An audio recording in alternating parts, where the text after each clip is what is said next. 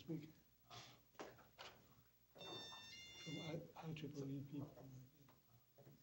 So basically that means they gave a certificate, if we pass the result, give a certificate. Credit or not credit. If you have a problem, if you have a minor problem, they may come back 3 years later.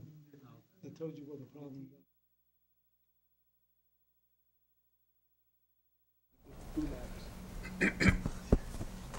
Okay, we're on. Okay. Okay, thank you. Welcome, everybody. Thank you for showing up. This is something that actually I'm proud to introduce, in the sense where I got interested in this topic myself about a year ago. And it's a pleasure to have here Dr. Pruidze from LSU.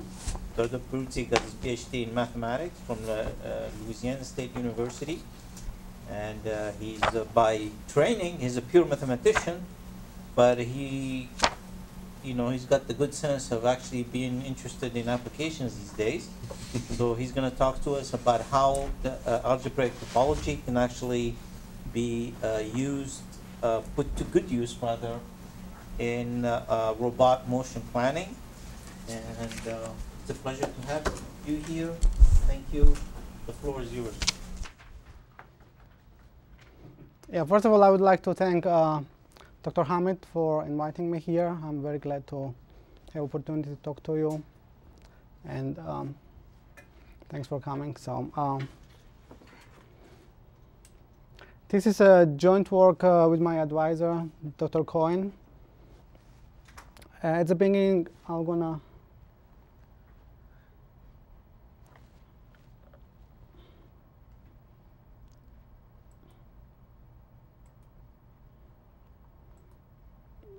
talk about configuration spaces in robotic situations and define what is the motion planning we are actually studying, and namely invariant topological complexity. And after that, we talk more detailed how we calculate this invariant, this numeric number. And for this particular space is so-called in tori and subcomplexes of tori, and some more examples related to that.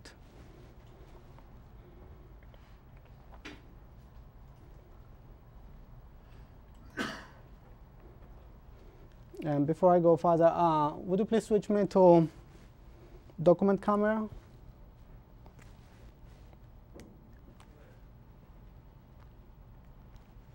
You can just go ahead. Oh, okay. He's already switched you over. So I want to talk about first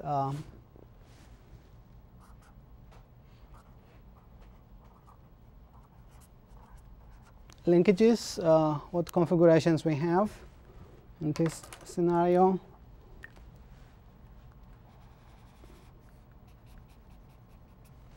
We consider, for example, planar linkages. This is fixed here, these 2 points down, and this is one of the simplest examples which moves around. So this can rotate this way, and correspondingly it forced to rotate second leg on corresponding way. We can actually, one can take a little bit more linkages here, and which contains more arms. And if we actually want to classify what is corresponding configuration space, one can try to rotate this on clockwise, and this goes another way around. And there's a little bit one more step when one can actually rotate on opposite way. So in most scenarios, it would be just union of 2 circles, or depending on what the sizes are of these legs, let's say L1, L2, L3, and L0, it might be happening that it's a little bit more involved space rather than just a smooth manifold.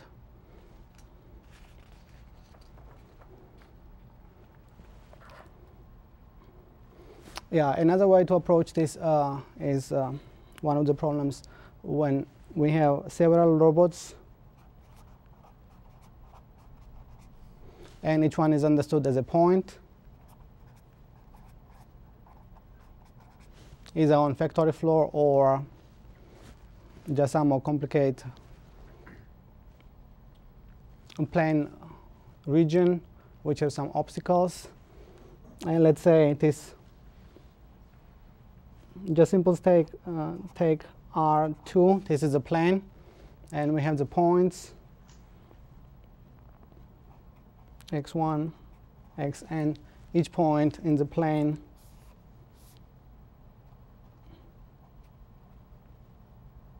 represents each robot, and configuration of the space would be all the n tuples. It's denoted by Cn of, in this case, R2.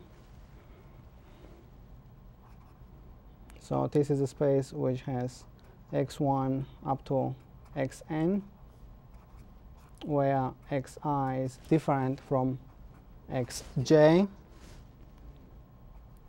I different from j. So otherwise we say the motivation is we don't want that robots to collide, and we want to have this motion so that we can control. And if there are some additional obstacles in the plane, then we take these points out of possibilities that xn cannot be arbitrary, but rather only avoid these additional obstacles. And configuration space in this case, in the original space, is we just have this R2 times R2 Euclidean product n times, but we are removing fat diagonal. Fat diagonal means that coordinates cannot coincide pairwise. So anytime we have two coordinates are the same, then we remove out of consideration, so that no two robots can collide. So this is one of the example of configuration space. One more is robot arm. So we can consider this as some linkage right here, and it can rotate clockwise or counterclockwise arbitrarily. So each one has parameter T1, angular parameter T2, and here T3, and we can take, for example, T4. Also, one can incorporate inside that we can shift and make arm larger or longer each side. And what will be configuration space in this case? Then this rotation of one around one joint is independent of another joint, and so on. So each joint basically is parameterized by circle S1. So two independent rotation result in configuration which is S1 times S1, two parameters, and so on. In this particular picture, we have 1, 2, 3, 4 links which can yeah, let's fix this originally. So 1, 2, 3, 4. So it will be S times S times S times S1 4 times. And depends on how much we have inside. So it is assuming this is planar rotation. If there is some additional spherical rotation possible, then corresponding product would change to S2 or some open subspace or closed subspace of S2. So in general, basically, one can consider any reasonable topological space as just configuration of some mechanical system. So we can talk about X as a topological space.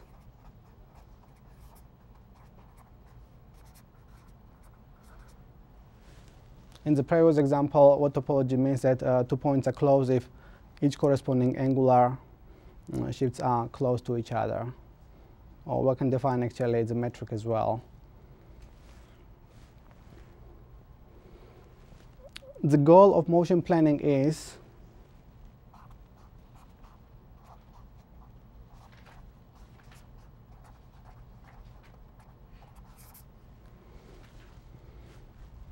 Then we have arbitrary 2 points to configuration x1, x2, and what we want actually, so let's take this space x1, x2. We want to construct the path so that brings initial configuration for terminal configuration. And there could be done several cases, like for example, we want that robots are located this way somehow, and sometime later it will change to another configuration, how actually we want to change from here to there. And what we are looking for is so-called continuous motion planners, which means this particular path, which depends on initial and terminal configuration, of course, can be chosen several times, but we want to assign one unique path which can say to this system that go from here to here only with this way. And after that, we want that initial and terminal configuration continuously give the corresponding paths of shifting from here to here. So-called continuous time motion planning. And basically it is, can I go briefly to 5, please? Yes, we have again pair of the states, and output should be continuous motion of the system, which starts at the initial stage and ends at the desired state. And basically this was considered by Latombe or Scharer mathematicians, which are theoretical robotics based on this first additionally, but this topological insight and bringing algebraic topology brought by Michael Farber, which had some papers in 2001, 2002, and so on. And we studied basically so-called navigational complexity. So let me define what motion planner is in this scenario. So since we have this one particular configuration space, we consider subsets of a couple and continuous maps so that we can divide, these are pairwise disjoint, and additionally the whole F1 union up to Fk covers the entire X. Let me say one thing, what is the motivation? Why do we do so many set coverings? In general, if topological space is not simple in the sense of homotopy, for example, if you take the plane and remove the point, the whole thing cannot be shrink to one point itself. So topology of plane and topology of with the whole of the plane differ from each other. And this removed point, that means annulus, is not contractible to a point. And once we have any non-trivial topology, it causes that we cannot define global continuous motion planning on the entire system, because that's exactly where topology lies inside. So Farber proved that topological space X is contractible to the point if and only if corresponding motion planning problem has globally defined continuous mapping. And one can actually check this using some algebraic homotopy. I don't want to go to detail in this case. So anytime we take X is not simple, like in the previous scenario we had product of circles for linkages. Circle is already something which has non-trivial topology on it, and it cannot be contracted to the point. So even one single linkage, one single this simple arm cannot be programmed in the way that this motion planning will be defined globally on that. So therefore we just divide the entire product. Product means choosing initial and terminal stages, and we define so that on each particular Fi, on each subset, we do have this motion planning. Otherwise, to say if the point is in first or second and some other corresponding subsets, then we know that any couple has uniquely chosen paths from first to a second terminal configuration. Yeah, there's some mathematical terminology here, but we just talk about this Fi subspaces as local domains, so that on which we actually have global defined motion planning. Now, next question is, how can we optimize that? That means, what is the minimum number so that we can cover this x times x by so-called motion planners? And we can define topological complexity of x to be the minimum number so that we have corresponding optimal coverage. So and that will be definition of topological complexity.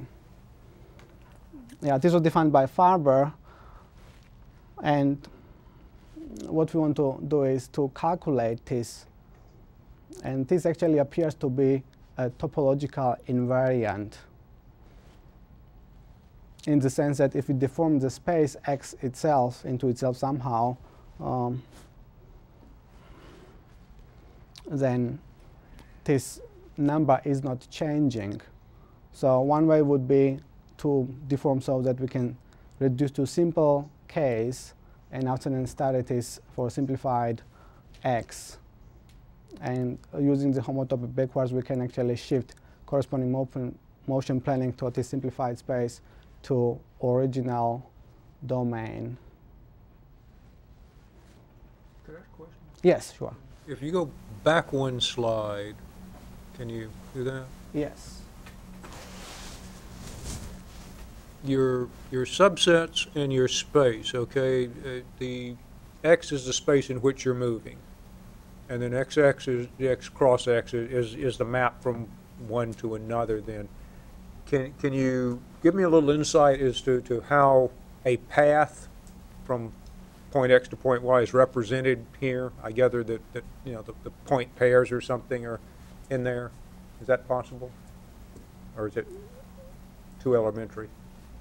You mean how we define the path, or? In other words, Just give an example. you gave before example of a path. Oh, yeah, sure. moving from Actually, you know, one to one, but I'm having trouble imagining how that path fits into the objects that you're defining here.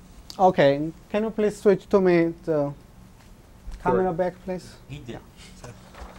So let me discuss this on a very easy, non-trivial, simple example, which is circle. Is that answering your question? Yeah. That's fine.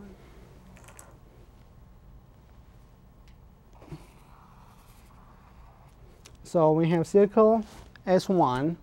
So our space X is circle. This corresponds to one rotational possibility. This has 1 degree of freedom. So now we have points. Let's talk X and Y. So assuming these are two robots, or just actually, let's say this way, in this particular case, it would be just two configuration, which is rotation with some angle. Let's say it is arbitrary starting point T parameter, angular parameter, and we have two configurations. And the question is, we want to move position Y to X or vice versa. Let's say we have X, Y, so that we want to go from X to Y with some path.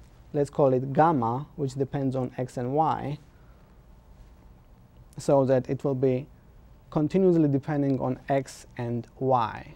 So of course there are several choices. As I mentioned already, there is no way to globally define this on entire S1 times S1. So what we do is actually we divide this Euclidean product into Cartesian product. In this particular case, 2 is enough, 2 subspaces is enough to globally construct motion planner on each subspace F1 and F2. So for example, what would be reasonable choice of F1? So we can take all the points X, Y such that X is not antibodal for Y. So if the points are not on opposite way, then we can basically construct unique path with timing 0, 1, so that first point goes to second from the shortest distance. So this will be 1, F1. And on F2, corresponding path would be, first of all, F2 would be remaining path, which was x with negative x, where x is arbitrary on S1. And right now the question is, when we have 2 points opposite to each other, how we want to move from this point to another point. And of course there's 2 choices, one way counterclockwise or clockwise. And right now we just define, let's say, choose only clockwise rotation, so we choose first point to antipodal point by clockwise rotation. And that will define motion planar on entire configuration of one linkage. Did I answer your question? I think so. Yeah, the only problem is that, again, this has non-trivial topology, so there's no way to uniquely guarantee that there is only one global defined stuff. So that's why we need to define at least 2 subsets which moves that. And of course, in this case, this will be optimal as well, because we know that S1 has non-trivial topology, so there's no way to reduce the number of these planars to 1. Okay, and the union of F1 and F2 covers all possible. Exactly, because we chose already that one is not antipodal, and second is already that they could be opposite to each other. And this definitely is satisfies definition of motion planar. Okay. Yeah, thank you for the question. That's a very good point. Let me say what is going on in second case when x is S2. So when do we have the sphere? Sphere is completely different from circle in the sense that it basically will have a little bit more complications. And namely, even though we can squeeze 2 non-antipodals points to each other together with the shortest distance, the problem is when we have these 2 points antipodal to each other, there is no uniquely defined direction, and we cannot choose corresponding field so that we can say this point should go to antipodal with this direction. And this topology creates necessity to put additional third subspace, which will be F1 would be the same as x is different from negative y.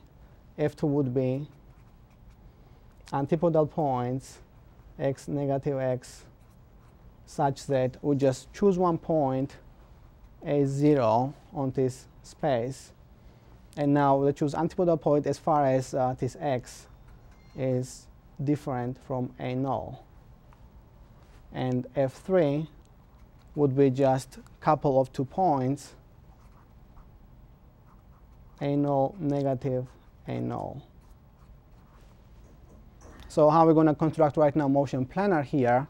We just, in the first part, we understand that for the second part, we define vector field on the sphere, but the problem is we cannot define which is non-zero at any point, but eventually one can define vector field on the sphere so that it has only 1, 0.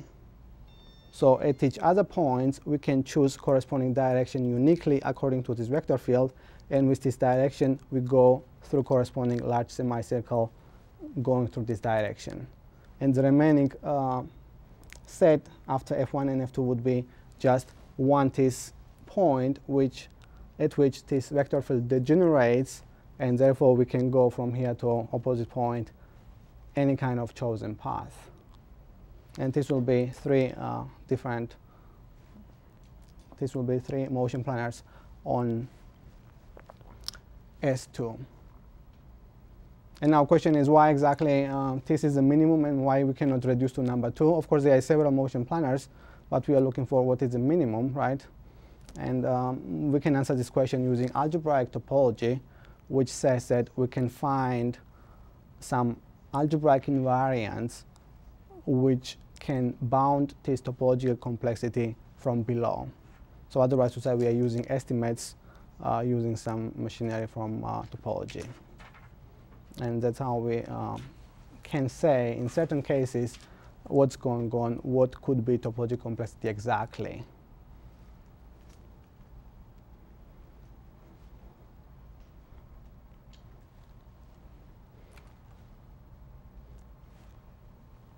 So would you please switch to file again, please?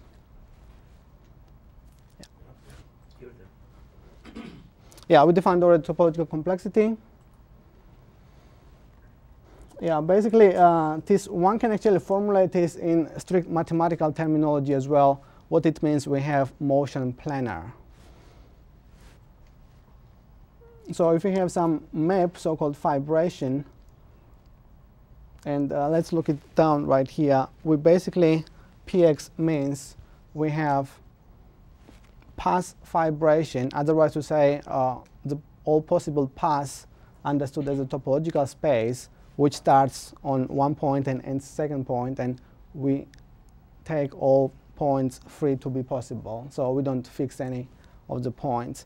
And we can project this path space to x times x by projecting initial point and terminal point. And namely, it creates this so-called vibration.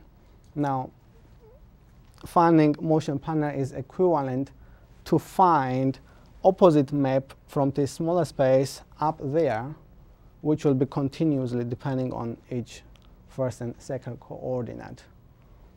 And it appears that, again, this is equivalent to what we are saying about that we can have globally defined motion planar. And if not, then again, we are dividing this space, and we take on which subspace we can have this map so-called sections possible. And it defines a so-called sectional category, so that we basically have how much subspaces we need to cover the base so that we can have section over on each path.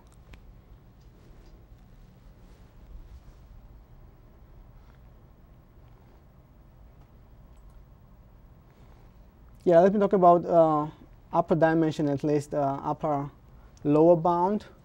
Upper lower bound can be actually taken to be less than double of dimension of x plus 1. So one can produce this by considering any reasonable topological space. In most cases, we assume that this is either manifold or at least cellular complex. In certain cases, it could be just simplicial complex.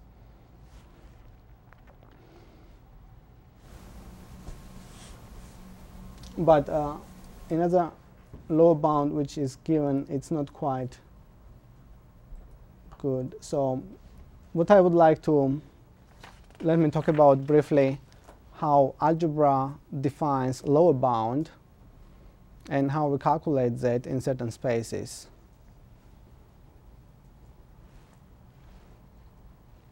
So I'm going to go to document camera.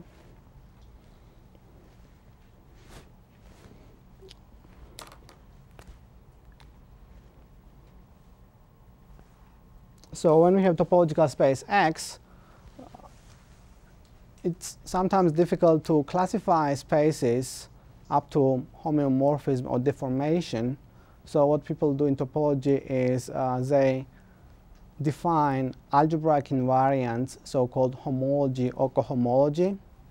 So we assign at each dimension so-called hi of this space with some coefficient a. Let's say this will be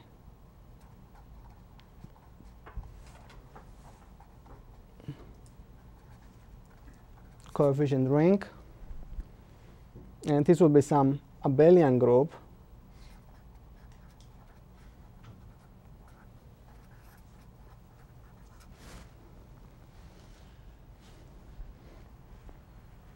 And consider corresponding dual space, which is cohomology. Why cohomology is better? Because we have multiplication inside. So besides this additive structure, one can have also multiplication, and we can distinguish different algebraic structures by saying multiplication works differently in some other space. So, and this homology and cohomology are used to distinguish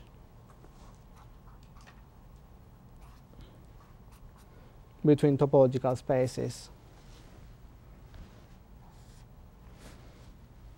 Now, once we have that, Can you give an example? yes, nice, good question. So, for example, when we take ordinary space which is contractible to the point, then the whole cohomology would be just nothing but initial coefficient ring at 0 degree, and anything else would be just trivial. So, for example, this cohomology of the point would be the same A when dimension, when we're taking n is 0, and it will be trivial when n is larger than 0. So any other higher cohomology vanishes for the point, or anything which is deformable to the point. Now, when we have circle,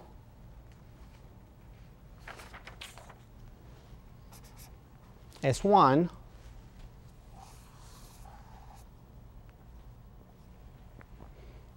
then corresponding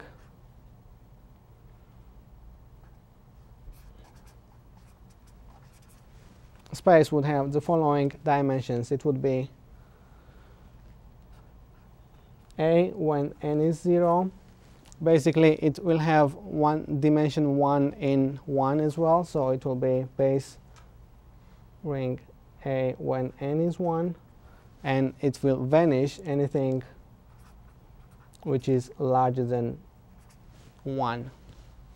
So when we have two-dimensional sphere, then it has non-trivial cohomology or homology in 0 and second dimension, and anything higher vanishes, but also middle first one vanishes as well. So now in the sphere or in the circle, how multiplication works, that we have non-zero element in the first degree, then u times u would be just trivial. So basically, even though this is non-trivial in high dimension, just multiplication would be trivial anyway. Non-trivial example would be if we take projective space, then first degree generator squared gives non-zero in second degree.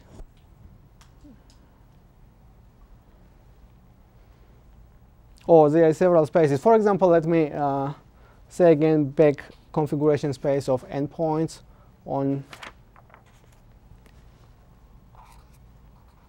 the plane.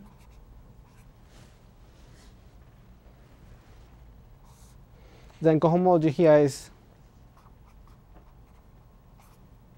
so this is our x. So let's talk about just real coefficients, because anyway in most cases it will be enough to consider that. This would be generated by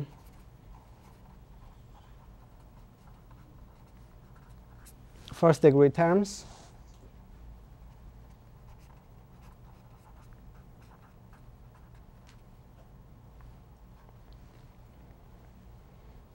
And let's call this xi, or just say ai, and ai aj. There is some formula which defines, so let's call it aij, aj, yeah. There are some relations here, so that basically it will be one generated, and there is some simplification possible in higher dimension, and correspondingly multiplication would be in general non-trivial. So one thing to say, for example, what is the situation when we have torus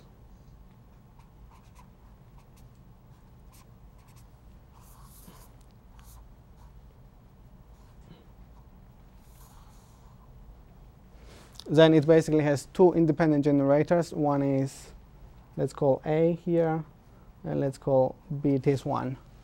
And what actually happens is that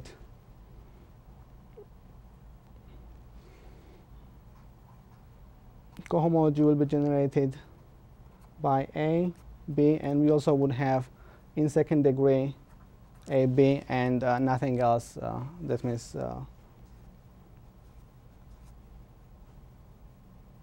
zeros and higher. Otherwise, to say the corresponding Betty number on 0 degree, it would be just 1. In the first degree, we have only 2 generators, so we call that this invariant would be Betty number would be 2, and in second level, it would be just 1 generated by AB product, and anything else would vanish. So whenever we take products, that means the arms with several links inside, then topology is going more complicated, but it's easy in the sense that we have the product of simple so-called circle.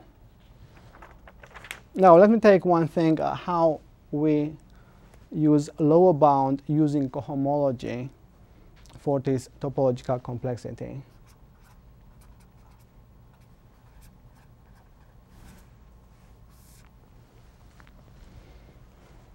We have multiplication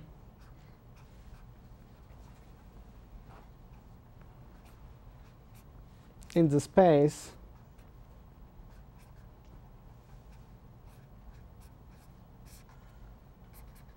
which produces another element in this cohomology algebra,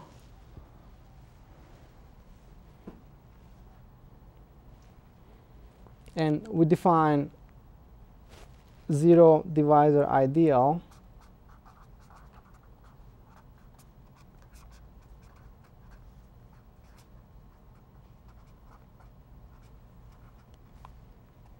and this would be kernel of mu, which is subalgebra in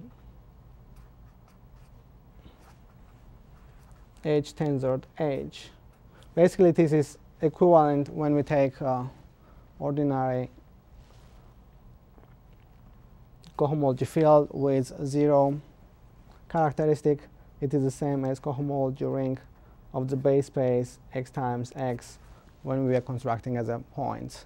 And now, when we have this multiplication, we just take only 0 divisors. This basically is a result of Schwarz, who introduced so-called Schwarz genus on arbitrary fibration, that this is helpful to use lower bound of corresponding motion planars. And namely, we consider the kernel, and after that we define what is cup length for this algebra.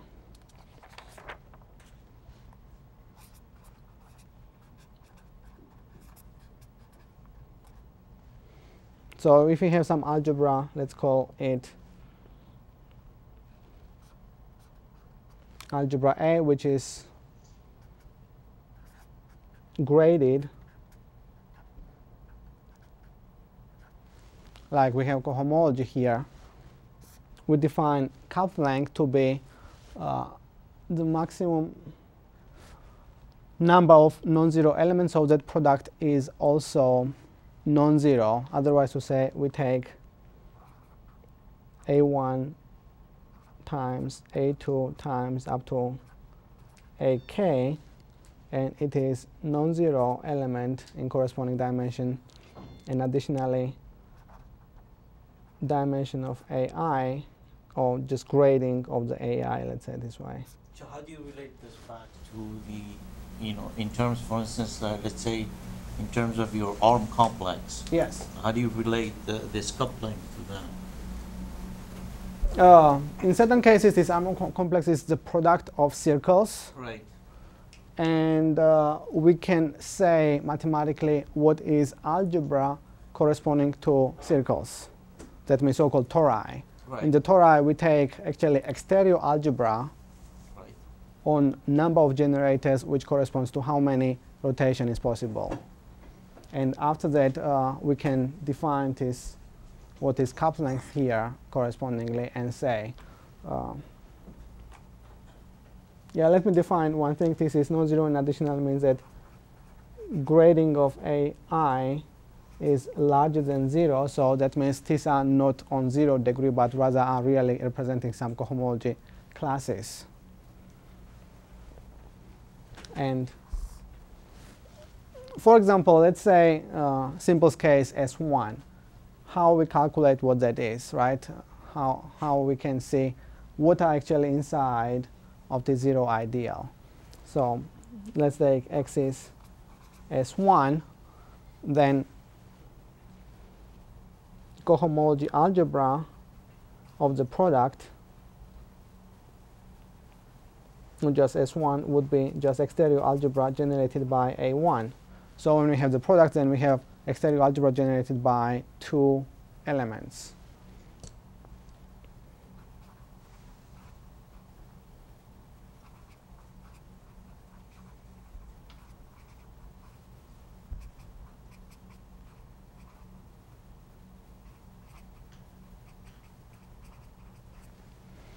And now what we know is that, yeah, that is tensor product.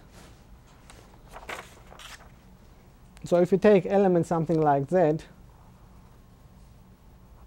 E1 tensored 1 plus 1 tensored E2, let's say this is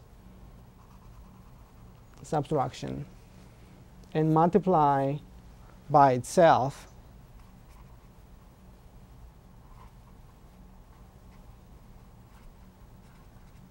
then whenever we multiply, we just use algebraic operations here, so that it will be E1 squared tensored 1.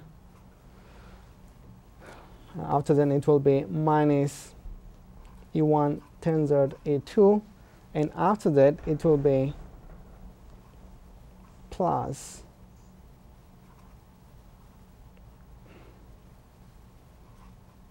E2 tensored E1 and minus 1 tensored E2 squared. So what actually happens here that E1 squared would be 0. So E2 squared would be 0. And what we actually see is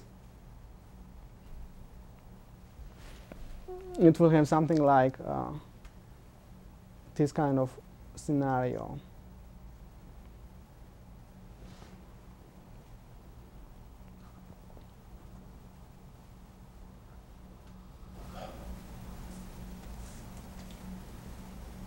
That the product would be just vanish to 0. So basically this means that we have 0 cup length of S1 would be still 1, so that topological complexity of S1 is larger or equal to this cohomology lower bound plus 1. In this particular scenario, it just has that it is larger than or equal to 1 plus 1, which is 2. And basically, we already checked this, that it cannot be 1 at all. The similar case, if we have the torus, it appears that if we have product of 2 circles, then corresponding ZCL would have dimension 2.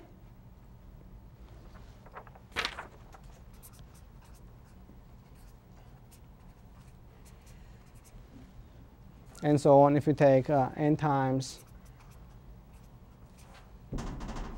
Tn, then it would be, we can calculate ZCL. Basically, it is n.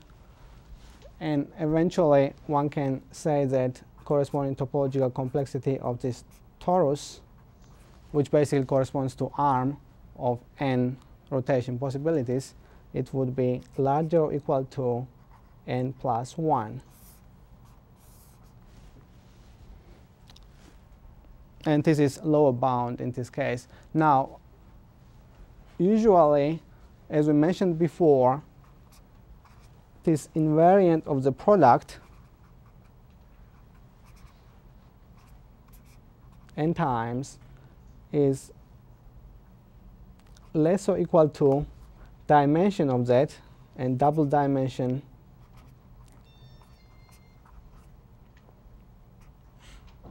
plus 1, but dimension is 2, so in that case we have that basically 2n plus 1 should be the number, so that basically we have the gap between n plus 1 and 2n plus 1. And the question is how basically we can say what exactly topological complexity is. What actually happens is that in this particular scenario we are lucky in the sense that it presents the product of simple these S1s, so there is a formula which has that if we know what is motion planar on space x and y, then we can produce motion planar on corresponding product.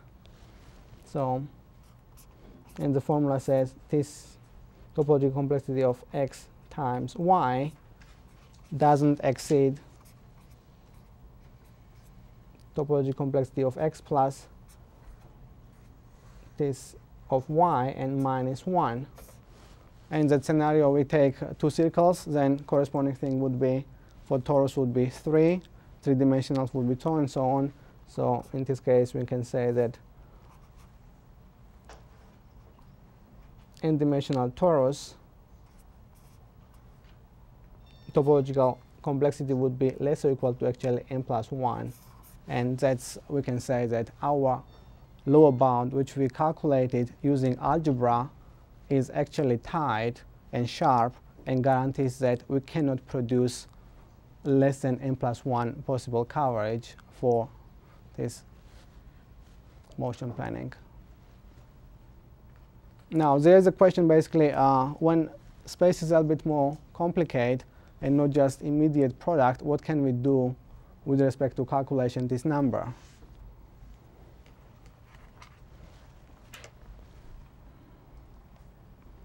And let me say what the result in this scenario in some certain cases what we have. Can I switch to file please? Yes.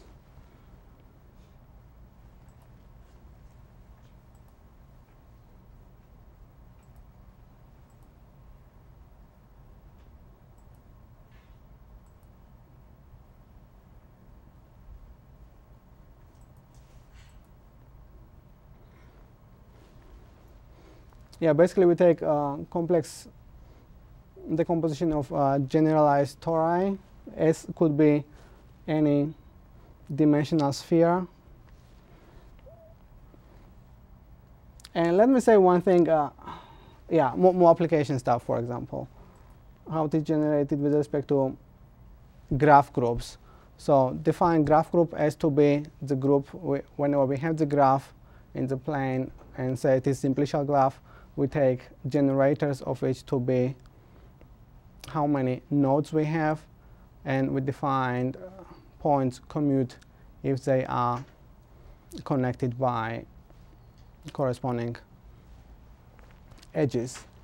And we basically it is called so-called rectangle arting group as well. Sometimes I use as a graph group. And we want to calculate what is topological complexity of corresponding classification space, and one can actually prove that this is equal to z of gamma plus 1. What mathematically one can say, we take this graph and see how many maximum complete subgraphs it has and what is higher dimension of that, right? So for example, whenever we have complete graph, then it is already n. If there is some more mixture of the graphs, then it might have several complete subgraphs. And z of gamma represents actually how many points we can cover by exactly 2 complete subgraphs. And this will guarantee that this is a minimal number of coverage of corresponding complex x gamma corresponding to this graph group. And this is actually one of the subcomplexes of the torus complex. And the way we should actually set the motion planning which is defined on the torus, usually it's not so easily to say that it is transferable to subspaces in general, like we had previously saw that whenever we have one-dimensional sphere in two-dimensional sphere as a subcomplex, then topological complexity of the smaller space doesn't necessarily is the same as larger space, or vice versa. Whenever we have odd-dimensional sphere of dimension 3, it has subsphere dimension 2, but two-dimensional sphere has complexity 3, which is different from odd-dimensional sphere, which is 2. So even though we have subspace of the space, topological complexity might be still larger for the subspace cases. And in this particular scenario, we take subcomplexes and we show that subcomplexes, whatever motion planar is defined for minimal torus subdivision, it actually transfers down to low dimensional cases as well, which in general is not the case, as I mentioned already.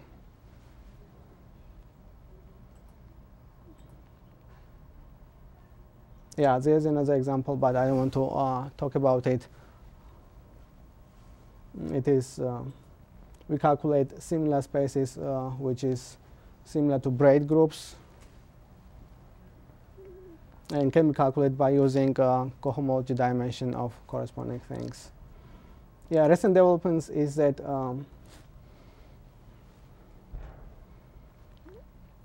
sometimes cohomological dimension is not as tight as, let me say, is not as tight as we want to be.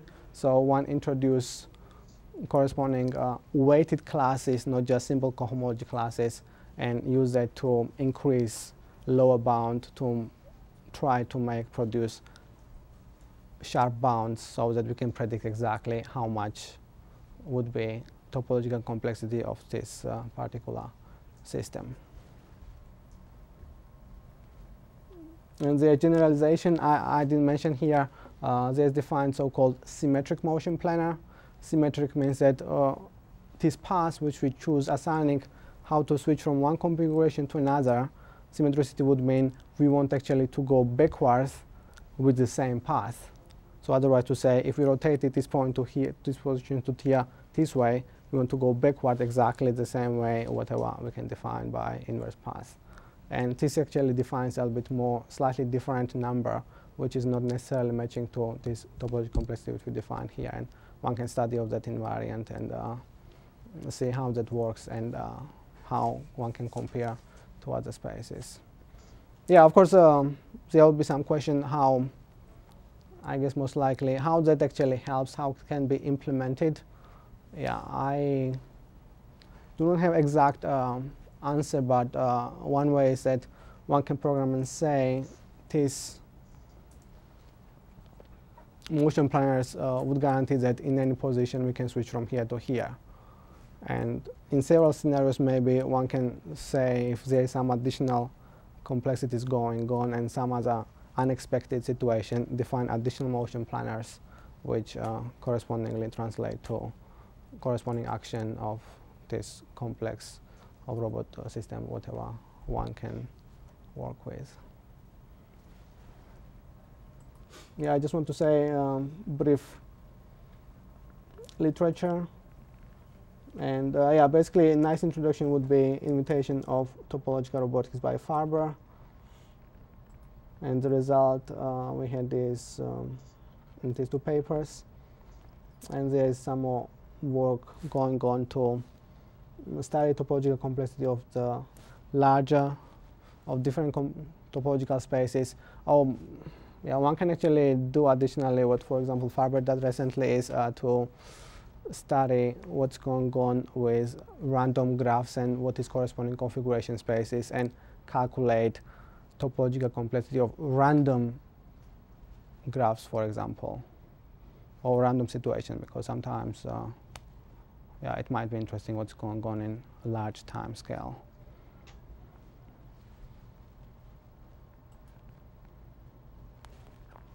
Yeah, and I want to thank you for listening, and if you have any questions.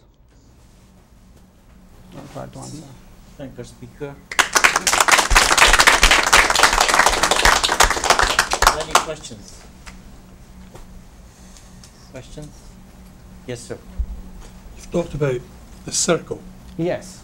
but the end motion of the robot might in fact be a composite of a number of circles. So the motion might, can I draw it down? Yeah, sure. For you? Yeah, yeah. Give me a paper, piece of paper, and you show that, right? So the end motion, because of the circles or parts of the circle, could look, the subspace can look like this.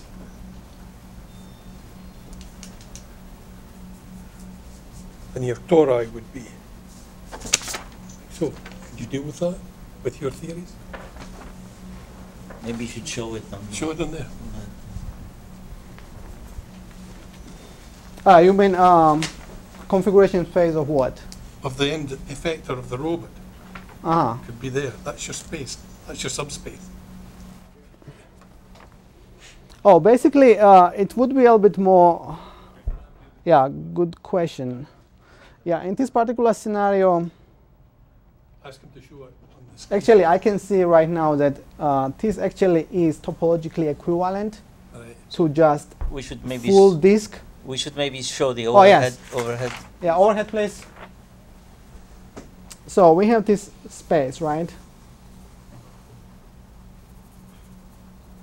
I can tell right now immediately that this is topologically equivalent. Actually, it is homeomorphic by not just deformation to squeeze down some stuff, but rather maintain on the whole topology to just full disk.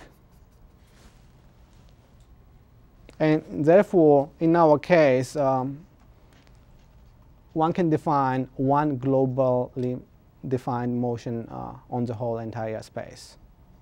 So in this particular case, topological complexity of this situation would be just 1. So this is something which is a little bit more manageable in one coverage. And otherwise, to say how we actually define nicely motion cover on a plane, right, on convex object. We just say we have 2 configurations from here to here.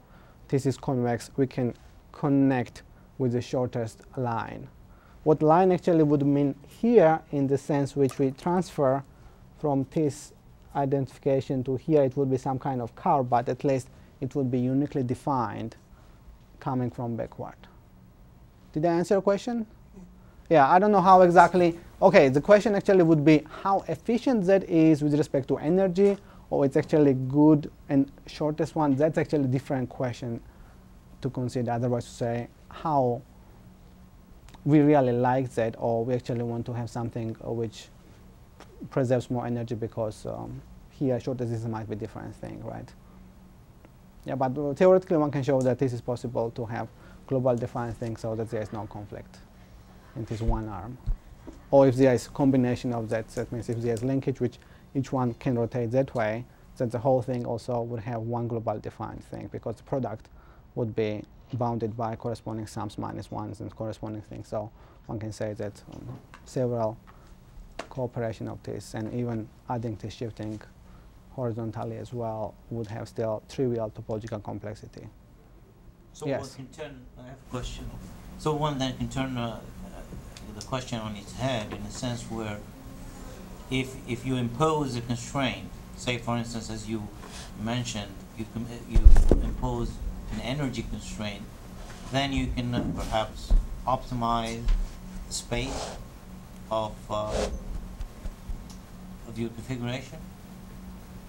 Is that an easy question? I mean, Yeah, actually it is not what we have done work I yet, understand but actually I would say this situation is nice in the sense that when we have our definition, it allows that if we deform something, topological complexity stays unchanged. Once we introduce geometry inside an optimization with that, then it will heavily depend on what geometry is going on, what kind of optimization function we take, and what we minimize. And it would not be, I believe it will jump dimension higher, but what would be low and upper bound and how to calculate that, it should depend on each particular scenario, I guess. any other questions? Yeah, of course, corresponding it will bound it always with this topological lower bound, but upper bound might be way higher. And therefore we cannot tell exactly how much. Yeah, of course, sometimes one can say, okay, we are happy with having several disconnected motions and that way, but sometimes it's not quite a good idea. Yes? I do have a question. In terms of the topological complexity, this is purely mathematical in terms of, and I think what Dr. Grant was going to on this diagram is that in any physical robot, you're going to have limits to your constraints to your effectors, to your motors. You're not going to be able to. Usually, they will not be able to rotate as on a circle 180 degrees, and so you're not. So when you're talking about your S1 plan, you're not going to be able to go from your shortest path may not be the shortest path in a pure circle. You may have to go all the way around. So in terms of your topological transformations, I mean, is all your work in ideal situations and does not take constraints? Oh, okay. Let me say one thing then corresponding to that to answer something different. Can I do for one quick minute? Okay, assuming, yeah, exactly. Good question. But let's say why actually we want to study arbitrary space, not just necessarily the simple stuff, right? When we have several points on the plane, then corresponding configuration space is definitely, that means when we have several robots understood as the points, then definitely underlying configuration space is not topologically trivial. And for example, if we take the graph here, this is a work by Grice and Abram, and we take just two robots, and each one just walks linearly through this, and one is, for example, red and one is black, and we want to consider what is configuration space of that. Let me briefly draw the picture. It would be something like this.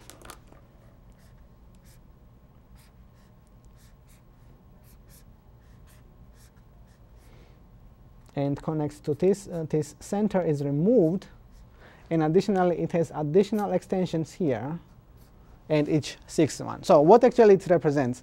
Whenever these two robots are at different edges, then they can arbitrarily freely transform each one around each leg, each edge, so that we basically have each particular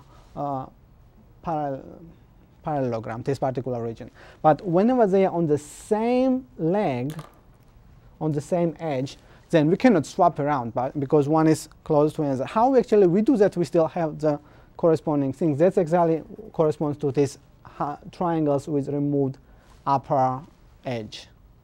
But topologically, whatever we created here, it has a hole inside. On-side hole means basically that these two robots cannot be at the center simultaneously, right? It actually is homotopy equivalent to S1. So whatever topological complexity of this configuration is basically the same as calculating topological complexity of S1, which you already have done, to be 2. So in general, even though this maybe it's not necessarily the linkage corresponding, but it corresponds to some other configuration space, which is topologically reducible to S1. Or if we have some product of that situations, then we correspondingly have tori and so on. Is that a fine answer to your question? That works. Yeah. Yeah, of course, there will be another question. How actually we transfer from this homotopy, this motion pattern to that? But one can actually do that by construct this corresponding path and move upward. So once we have this, yeah. The only thing is that if the space where robots are actually going on changes, even though topologically the same, configuration space corresponding might be different. So even though this graph itself is contractible to the point, configuration space here is not the same as two robots running around in a plane, which would create situation like, yeah, I mean, not talk about, but again, this differs in general. Okay, well, if there are no more questions, we'll thank our speaker again.